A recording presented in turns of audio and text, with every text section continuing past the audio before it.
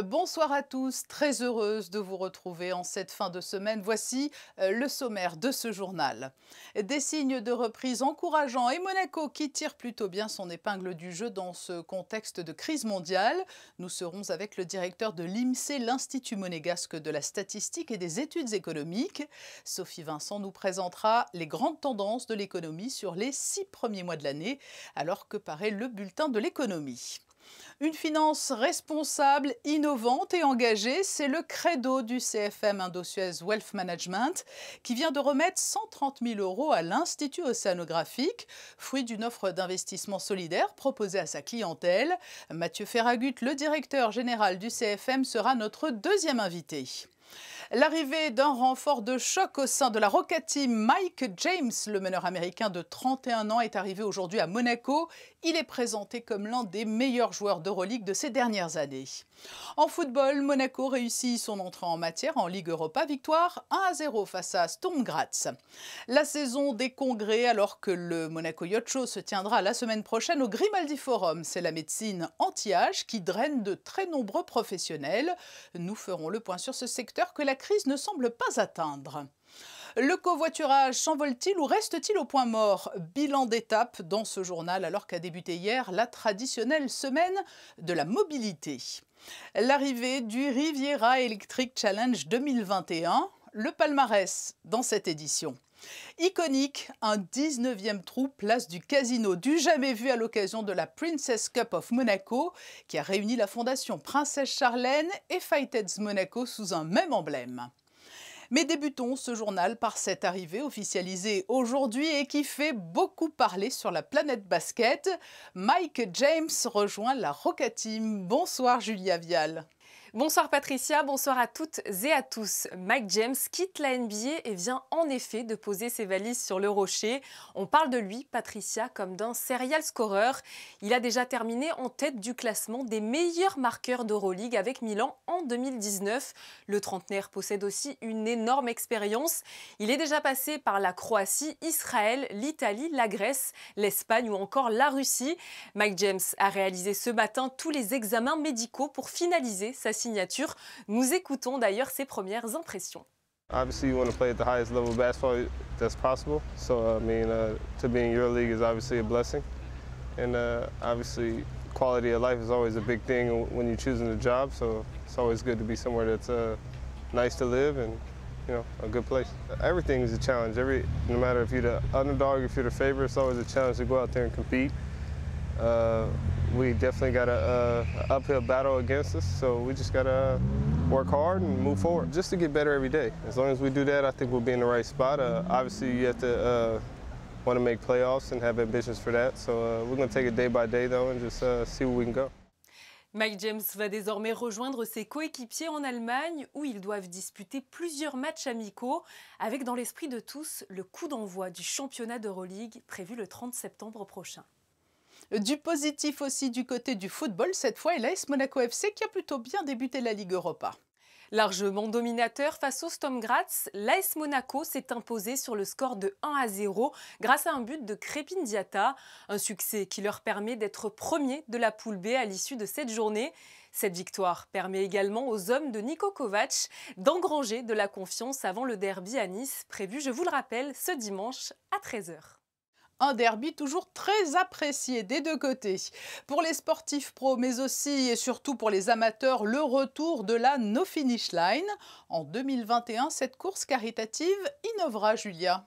Le temps d'une soirée, les amoureux de la course à pied pourront participer à une No Finish Line revisitée puisqu'elle se fera en nocturne. Du jeudi 18 novembre 21 h au vendredi 19 novembre 9 h. Vous pourrez donc profiter des rues monégasques de nuit. Pour cela, il faut vous inscrire à partir du 27 septembre prochain sur le site NFL Monaco. Attention, les places sont limitées et le pass sanitaire est obligatoire. Oui, à noter que le format hybride adopté l'an passé est reconduit aussi. Ça sera du 13 novembre 14 h au 21 novembre 14 h également. Vous pourrez vous rendre sur le circuit situé à l'espace Fontvieille. Il vous faudra être équipé d'une puce de chronométrage ou utiliser l'application en mode virtuel comme l'an dernier en fait pour courir ou marcher partout dans le monde. Grâce aux inscriptions, aux donateurs et aux sponsors, pour chaque kilomètre parcouru, Children and Future reverse 1 € pour soutenir des projets en faveur d'enfants défavorisés ou malades. Et l'on sait que cette aide a permis de changer la vie de milliers d'enfants depuis les débuts de la No Finish Line. C'est un indicateur toujours très attendu, d'autant plus sur fond de crise mondiale. L'IMSEE vient de publier le bulletin de l'économie portant sur le deuxième trimestre 2021. Et pour nous en révéler la teneur, le directeur de l'IMSEE est avec nous. Bonsoir Sophie Vincent. Bonsoir Patricia. Quelle est la tonalité globale de ce deuxième bulletin trimestriel économique? Il faut être prudent dans notre analyse et notre conclusion parce que, effectivement, si la tendance globale est plutôt à la hausse par rapport à 2020, il faut se souvenir qu'en 2020, l'activité était largement impactée par 6 semaines de confinement. Donc l'IMSEE a pris le parti pour cette publication de comparer à la fois par rapport à 2020 pour mesurer le rebond de notre économie, mais aussi avec 2019 qui était la dernière année normale, entre guillemets. Donc si l'on compare par rapport à 2020, on est effectivement sur une tendance plutôt à la hausse. Par rapport à 2019, on peut se satisfaire des résultats puisqu'on constate que certains indicateurs et certains secteurs retrouvent leur niveau d'avant-crise. Donc un bilan plutôt positif, mais à prendre avec prudence. Mais donc, on dit plutôt que c'est une dynamique de reprise qui est enclenchée, une bouffée d'air, ou les chiffres restent encore un peu timorés? Bien évidemment, les chiffres restent timorés, puisque on reste impacté à la fois par la situation sanitaire et économique mondiale également, par des restrictions de voyage qui impactent largement certains secteurs d'activité, par exemple, mais on est plutôt sur la bonne voie. Alors parlons plus particulièrement d'un secteur qui intéresse le plus grand nombre, l'emploi. À quel niveau se situe-t-il? Il faut se rappeler donc qu'au premier trimestre de l'année, l'emploi était vraiment dans une situation compliquée. Pour autant, sur ce deuxième trimestre, il repart à la hausse. Au mois de juin, on repasse enfin la barre des 55 000 emplois. On est à un peu plus de 56 000 emplois aujourd'hui. Il faut se rappeler qu'au mois de mars, on était à 51 000. Donc c'est un gain d'emploi important, avec bien évidemment des disparités sectorielles, même si sur 5 secteurs sur 12 dépassent leur niveau d'avant-crise. Mais globalement, on repart à la hausse. Il faut se rappeler aussi qu'on mesure l'emploi de janvier à juin. Les heures travaillées repartent à la hausse également. On a un gain de près de 5 millions d'heures par rapport à l'an dernier, à la même période. On reste en recul par rapport à 2019, c'est évident et ce n'est pas surprenant. Mais on arrive petit à petit, au niveau du nombre d'heures travaillées en tout cas, à notre niveau d'avant-crise. Voilà pour l'emploi. Pour ce qui concerne le chiffre d'affaires de la Principauté, le chiffre d'affaires des entreprises de la Principauté, que reflète-t-il ? Alors c'est un indicateur qui est très positif ce trimestre et on cumule donc depuis le début de l'année ce semestre, on peut dire, puisqu'il atteint donc à fin juin 7,15 milliards d'euros, plus 671 millions d'euros par rapport à deuxième trimestre 2020, mais surtout il est légèrement supérieur à 2019, ce qui nous laisse entrevoir donc cette tendance positive sur la bonne santé de nos entreprises. Alors là encore, il faut être prudent puisque bien évidemment, il y a de grosses disparités selon les secteurs d'activité. Tous les secteurs n'ont pas rebondi de la même manière. Et quels sont les secteurs qui se sont révélés être les plus performants? Par rapport à 2020, on a par exemple le commerce de détail qui a fait un bond important tant en termes d'emploi qu'en termes de chiffre d'affaires, notamment dans tout ce qui concerne l'automobile, l'habillement, la bijouterie, avec de très bons résultats en termes de chiffre d'affaires également. Le commerce de gros avec la reprise des échanges extérieurs, import-export, donc notamment tout ce qui concerne l'intermédiation du commerce dans les métaux, dans les carburants, dans les machines, est bien reparti à la hausse et pousse ce secteur vers le haut, tant en termes de chiffre d'affaires que d'emploi. Et puis un secteur incontournable aujourd'hui, la construction, qui n'avait pas vraiment été impactée par la crise et qui continue à augmenter sur tous ces indicateurs. À l'inverse, quels sont ceux qui souffrent encore et toujours? Alors l'hébergement-restauration, là encore, Il n'y a pas de surprise, on a des indicateurs qui sont à la hausse en termes d'emploi, en termes de chiffre d'affaires, en termes de taux d'occupation hôtelier, mais on reste bien en dessous des résultats des années 2019 et avant, qui étaient de bonnes années pour ce secteur d'activité. Idem pour l'événementiel, j'imagine? Oui, oui, tout à fait. Voilà, ce sont les secteurs qui restent les plus impactés. On sait qu'il est bien difficile de savoir quand cette crise s'achèvera durablement. Mais en conclusion, est-ce que cela rend votre travail difficile ou est-ce qu'au contraire, vous disposez d'outils qui vous permettent d'avoir des résultats, des analyses vraiment calqués sur la réalité? Les outils, les méthodes, on les avait déjà avant la pandémie. Moi, j'ai la chance d'être dotée d'une équipe très compétente au niveau technique, qui connaît parfaitement son métier, dont certains sont là depuis plusieurs années. Donc on a appliqué les mêmes méthodes. On s'abstient de toute prévision et je pense qu'aujourd'hui, d'ailleurs, même les meilleurs économistes du monde ont bien du mal à faire des prévisions sur la reprise de l'économie. Mais nos méthodes et nos outils étaient déjà bien confirmés avant la pandémie et ils restent les mêmes. On n'a pas innové en termes de méthode parce que ce n'était pas nécessaire. Sophie Vincent, merci pour ce point complet sur les 6 premiers mois de l'année. Merci Patricia. Jeudi a débuté la semaine de la mobilité, une semaine qui va permettre de mettre en avant des initiatives qui favorisent une mobilité vertueuse. C'est le cas du covoiturage. Est-ce que cela fonctionne bien? La réponse avec ce reportage de Sandrine Nègre, Orazio Gaggino et Alexandre Gougassian. Transition numérique et transition énergétique sont étroitement liées. La preuve, dans le cadre du programme Extended Monaco, l'application pour le covoiturage de la société Quelles est en place. 27 établissements sont partenaires et ont expérimenté l'application. Le confinement a fait que ça a accéléré la chose. La première des raisons, c'est que on a dû adapter nos horaires sur le magasin de manière très fréquente. Voilà, on a des fermetures à 18h, 19h, 20h. Donc en fait, on a toujours dû s'adapter à cette chose-là. Et le covoiturage a été accéléré. Et c'est ce qui fait qu'aujourd'hui, j'ai à peu près un tiers de mes collaborateurs qui ont souscrit à cette mise en place et qui utilisent très régulièrement. C'est 1700 trajets qui ont été réalisés sur l'année écoulée. Les entités partenaires sont toutes signataires du Pacte national pour la transition énergétique. Elles totalisent environ 13 000 salariés. Quelles synonyme d'avantages, notamment pour les usagers de la SNCF, surtout depuis le 30 août et les travaux nécessaires au sein de plusieurs tunnels. Donc une option pour les personnes, les nombreux actifs, les nombreux pendulaires qui viennent travailler à Monaco, qui habitent en France ou en Italie, c'est d'utiliser la solution de covoiturage Quelles. Donc, qui permet donc de garder une mobilité qui est propre et vertueuse, donc qui permet donc, voilà, de réduire le nombre de voitures sur les routes et notamment en Principauté et donc de diminuer les émissions carbone. Notre nombre de trajets a été multiplié par 30%. Donc on voit qu'il y a un vrai report, donc il y a des solutions pour des raisons qui peuvent se comprendre, qui sont insatisfaites par la desserte TER en ce moment, elles se reportent, ce qui est très bien, sur le covoiturage. En un an d'ailleurs, 25 tonnes et demie de CO2 ont été économisées et près de 230 000 km ont été cofinancés, car le projet proposait un cofinancement pris en charge par le gouvernement pour les 6 premiers mois. Sachez qu'un prolongement a été annoncé jusqu'à la fin de l'année. Le secteur de la finance, lui aussi, apporte sa contribution en faveur de l'environnement. Le CFM Indosuez Wealth Management vient de remettre un don important au musée océanographique. Son directeur général est notre deuxième invité. Bonsoir Mathieu Ferragut. Bonsoir. Les financiers n'ont pas spontanément dans l'esprit du grand public une image altruiste ou désintéressée.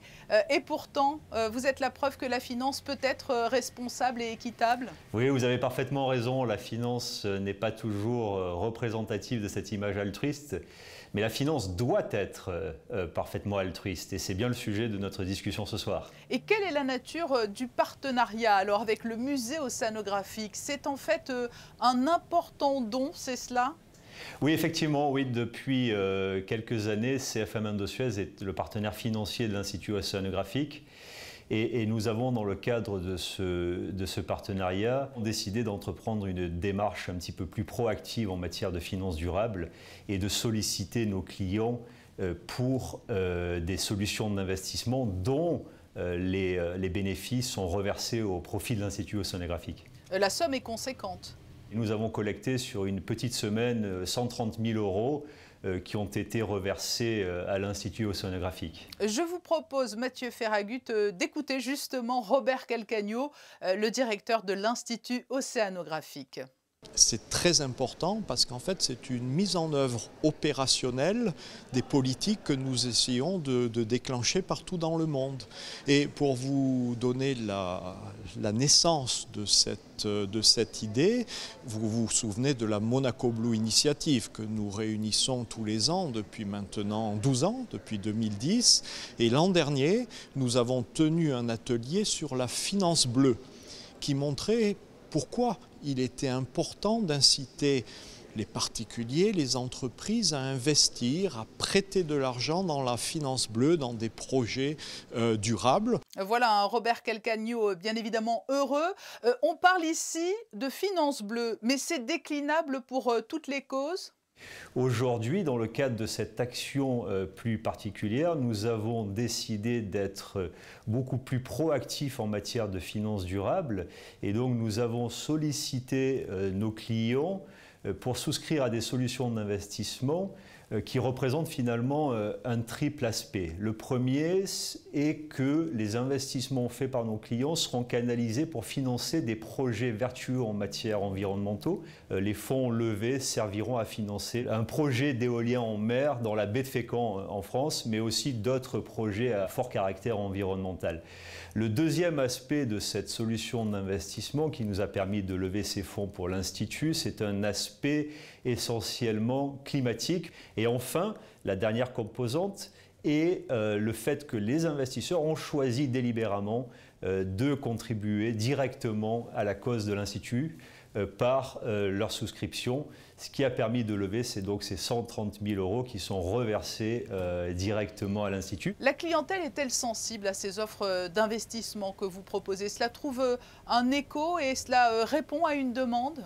Nous avons cette démarche parce que la sensibilité de chacun d'entre nous est très forte à ces thématiques.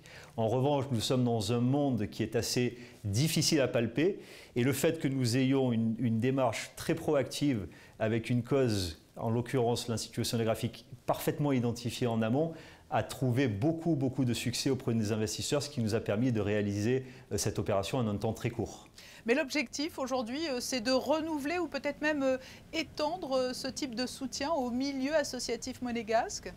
Nous allons renouveler ce type d'opération dans le cadre du partenariat avec l'Institut, mais la façon dont l'opération a été structurée nous met en capacité de répliquer ça pour d'autres associations monégasques, et c'est bien notre intérêt, puisque nous mettons finalement, depuis le monde de la finance, nous mettons en contact directement les investisseurs avec le monde associatif. Oui, et la réponse est pour partie dans votre nom, mais c'est indispensable selon vous de s'insérer toujours un peu plus dans la communauté et dans le tissu économique monégasque? Oui, c'est fondamental. CFM Indosuez, en plus, étant la seule institution financière ayant un capital local, puisque 30% du capital de CFM Indosuez était tenu par des familles monégasques, et ceci depuis 1922, la date de sa fondation. Nous avons une obligation et donc nous cherchions, avec l'accompagnement de l'Institut et des équipes de Robert Calcagno, nous cherchions des solutions qui permettaient de façon très concrète de nous impliquer directement dans cette vie associative qui est pour nous fondamentale et notamment au regard de notre ancrage local très fort. Mathieu Ferragut, merci d'avoir répondu à notre invitation alors que vient d'être présenté cet important don effectué à l'Institut océanographique. Merci à vous. À l'heure où le transhumanisme laisse certains rêveurs, la volonté de repousser les limites de la vie et d'effacer les traces de l'âge touche de plus en plus de personnes qui se laissent séduire par des techniques toujours plus innovantes, des techniques qui sont actuellement présentées au salon anti-aging au Grimaldi Forum, où se sont rendus Christinda Thomel et Thomas Deus. Chaque année, cet événement attire à Monaco des milliers de participants venus du monde entier. Ce salon international, qui n'avait pu avoir lieu depuis presque 2 ans à cause de la pandémie, offre pour cette nouvelle édition une bouffée d'oxygène en présentant les dernières nouveautés en matière de médecine, esthétique et anti-âge, un domaine, vous allez le voir, très prisé en ce moment. Ce qui s'est produit cette année, c'est que avec le masque, on a pu s'autoriser beaucoup plus de choses, de traitements qui d'habitude étaient vous évincer socialement. Là, avec le masque, il y a beaucoup de choses qu'on pouvait faire. Donc il y a eu beaucoup de traitements qui ont été faits, sans compter le fait que les gens ont eu des économies forcées parce que pas de restaurant, pas de sortie, pas de vacances.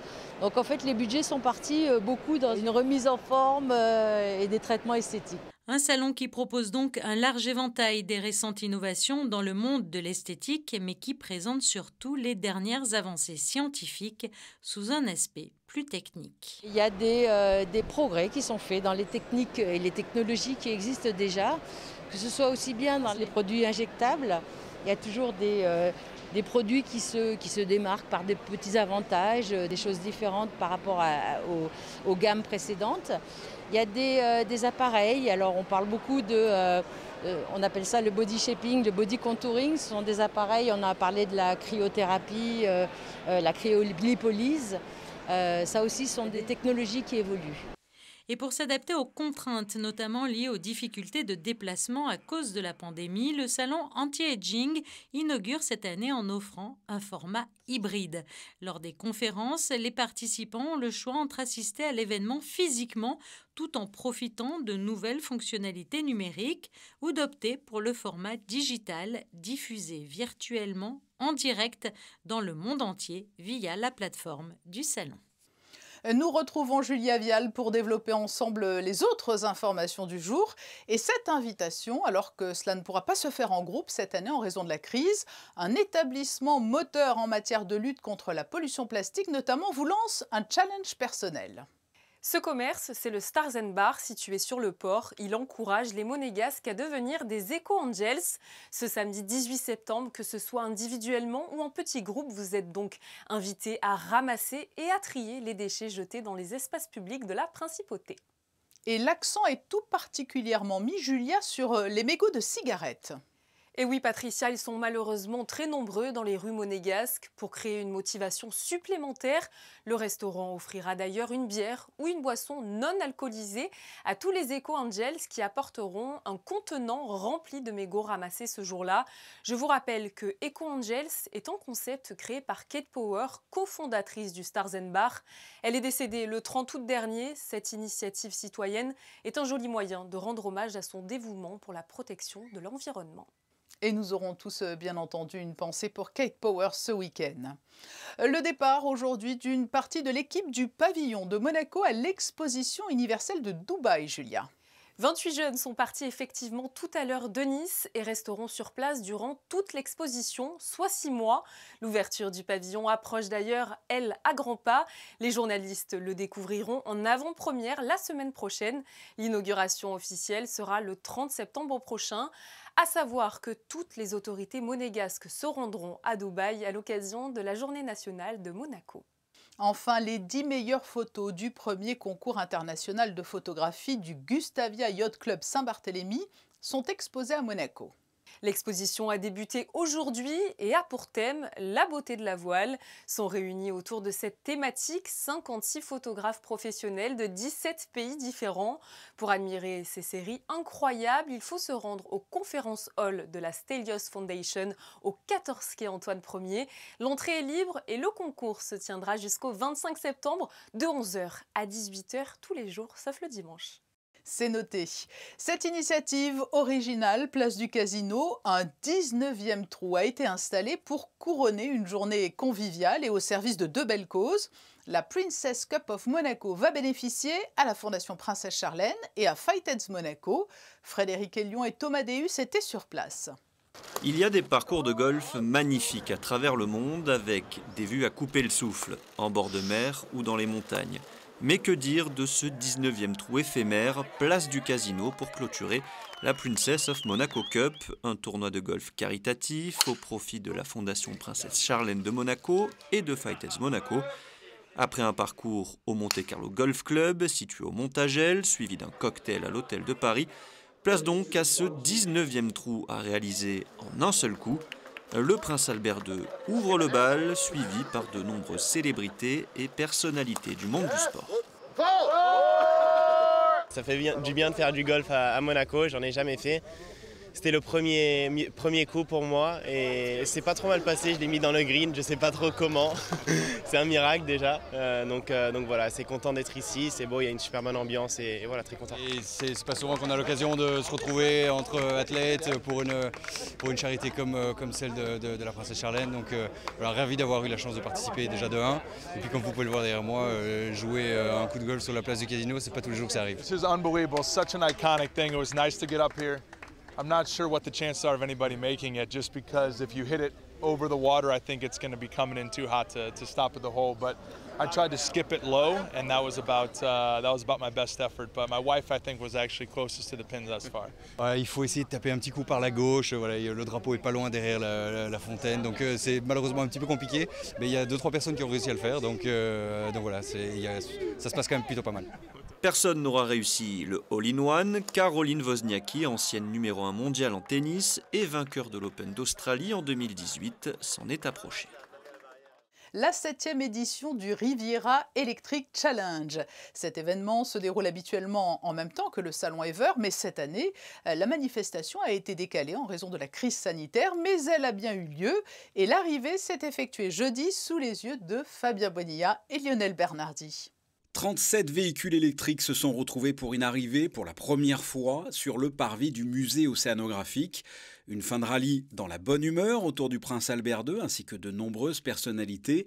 Une 7e édition à l'initiative de la mairie de Cannes-sur-Mer et des organisateurs du salon monégasque Ever.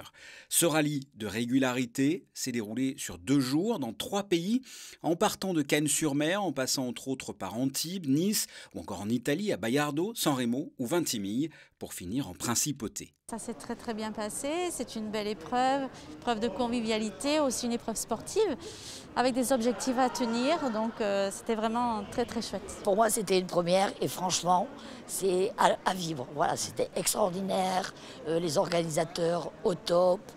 Après, c'était très complexe. Vous avez une idée? Vous pensez que vous avez une chance de gagner ou pas du tout? Aucune idée pour l'instant. On attend puisqu'on n'avait pas d'infos sur quels résultats on a fait, notamment sur les zones de régularité, donc quelle pénalité. Ça va être la grande surprise. Alors ça s'est bien passé, dans la bonne humeur, dans la convivialité, dans évidemment l'accueil des communes françaises et italiennes. Et puis c'est arrivé à Monaco, sur la place du musée. Après, en termes de sport, je pense qu'on aurait pu espérer mieux, parce que le fait d'être là avant les autres veut dire qu'on n'est pas dans les 3 dernières voitures qui vont arriver, donc sur le podium. Vous avez raison Jacques, vous n'êtes pas le vainqueur, mais peut-on rivaliser avec lui? Un champion légendaire français du monde du rallye, 79 ans et en pleine forme, à son palmarès double champion d'Europe, vainqueur du Monte Carlo en 79 et quintuple vainqueur du Tour de Corse, Bernard Darniche. Bonjour, ça s'est passé comment pour vous alors? Ça s'est passé.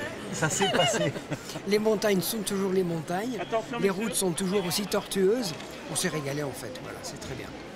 Un rallye s'achève, un autre arrive. Le e-rallye Monte Carlo, organisé par l'Automobile Club, se déroulera dans un mois, du 20 au 24 octobre. En attendant, le mot de la fin revient au vainqueur. Bravo. Ça me fait plaisir à chaque fois. Ça me fait plaisir aussi. À chaque fois que je reviens, c'est pas pour rien. Passons aux prévisions météo pour samedi. La journée s'annonce sous quels auspices, Julia ? Il faut le dire, nous aurons encore une fois de la chance, Patricia. En effet, une nouvelle journée ensoleillée attend les Monégasques pour ce samedi 18 septembre. Les températures seront-elles comprises entre 18 et 23 degrés. C'est le moment pour profiter encore de la mer en cette rentrée de septembre. Demain, nous fêterons les Arianes. Et demain samedi, pas de pause dans l'info. Nous vous donnons rendez-vous à 19 h pour une nouvelle édition du journal. Les photos de fin d'édition mettent à l'honneur aujourd'hui Mike James qui a officiellement rejoint la Rocket Team.